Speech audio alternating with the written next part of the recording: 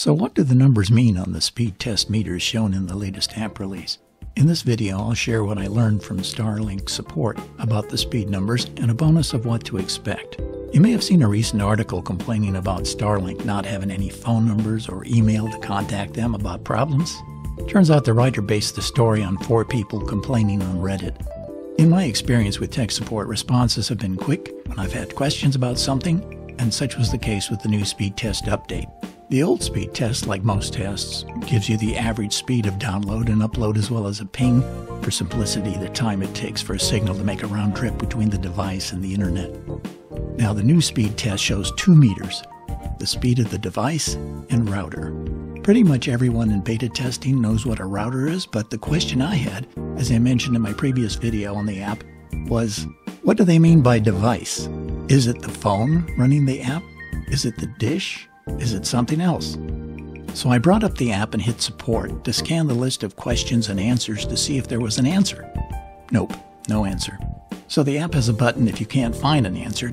So I posed my question about what they meant by device, since I interpret it as being the phone. It took an hour and a half before I got a reply from someone in tech support who explained in engineer speak that the device was the dish speed if I bypassed the router and connected my laptop directly to the dish. What? That posed further questions for clarification about LAN, router speeds, and speeds at various points in the connections. I attached screenshots to help them understand what I was asking. By the way, I did learn after several tests that screenshot attachments have to be JPEG because PNG will fail and not tell you why. I also mentioned that perhaps the labeling of the speeds should reflect reality to avoid confusion.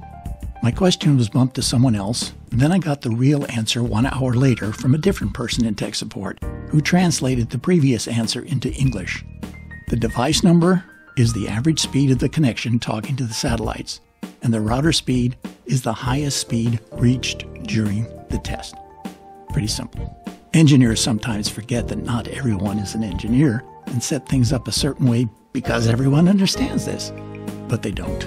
The actual response literally said, and I'll edit it down just to the basic answer, the router test right side, as of today, records the maximum value of the duration of your speed test. The device test left side records the average of all values during the whole period of your test. This is a common speed test you would run online, for example, fast.com. So that's it. Left side, right side. 2 things, the average and the maximum speed. I finalized the correspondence by noting that the manner in which they labeled the 2 speeds was causing confusion in the field, and it would be helpful if they just labeled them the way they're supposed to be. 9 minutes later, I received a response indicating that the concern would be passed up the chain of command for correction in the next app update. Time will tell if they update the app or if they change what is measured.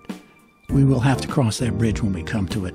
If nothing else can be learned from my interaction with tech support, no one could complain about their response time.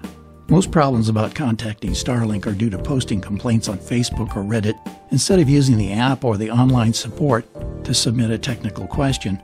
Can you imagine what would happen to response time if every person who was given an estimate of mid-2021 to end of 2021 for delivery, who is complaining about not having their system now, was calling or emailing customer support continuously day and night asking about the status of their order?